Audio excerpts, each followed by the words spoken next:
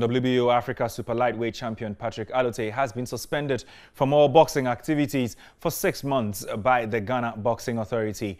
Now, the suspension, which takes effect on Thursday, February 6, follows the boxer's assault on a Kumasi Asante Kotoko fan at the Accra Sports Stadium on January 26.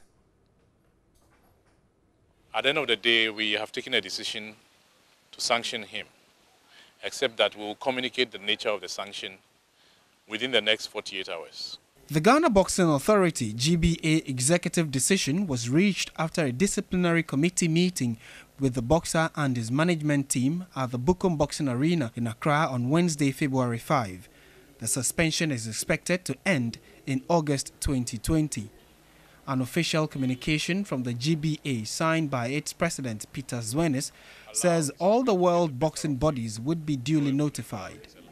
Patrick Allotey was caught on camera assaulting a fan, Michael Siao, at the Accra Sports Stadium during a Ghana Premier League super clash between Accra Hearts of Oak and Kumasi Asante Kotoko on Sunday, January 26. Meanwhile, management of Kabik Promotions have said they will seek a review of the ban. Project manager for Kabik Promotions and Management, who doubles as the public relations officer for Patrick Allotey, Gideon Oyojo Jingles, in a phone conversation, wants the boxer pardoned based on his track record.